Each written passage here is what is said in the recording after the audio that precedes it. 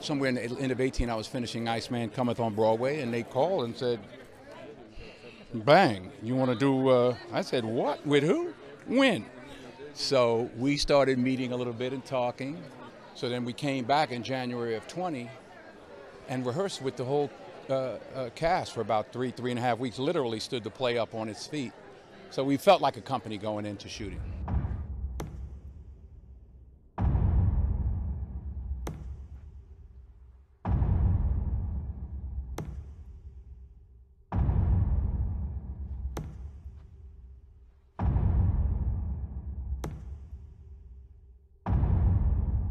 By the pricking of my thumbs,